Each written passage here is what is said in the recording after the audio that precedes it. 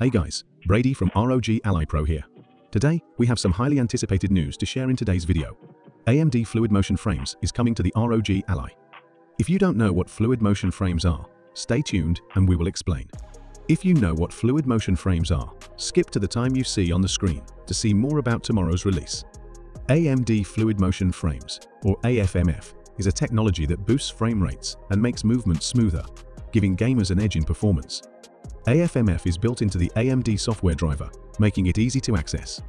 This automatically happens when you launch your games. How's that for a short explanation? Now AFMF is officially coming to the ROG Ally tomorrow, April 25th. We have been teased with this update since last summer, and now it is officially ready to be launched on the ROG Ally. If you're still watching, please consider hitting the like button as well as subscribing for more ROG Ally information. For now, you can only access the Fluid Motion Frames by going into the AMD software and then go to Gaming, then Graphics and toggle it there. They are working on a button for the Armory Crate and it will be released in a future update. There is more stuff coming tomorrow besides AFMF in Armory Crate. There will be some information about real-time monitor of AFMF usage. Fixed a bug where, when updating your graphics driver, there would be a timeout. And added key mapping functionality in the form of trigger keys. A more specific update for iGPU will also be coming where there is a fix where certain textures in Final Fantasy X Remastered would be invisible. That should be all that is coming in tomorrow's update.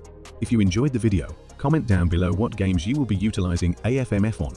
And if you are excited for the update, check out our website, rogally.pro, where we post guides, game settings, tips and tricks, and more about the ROG Ally.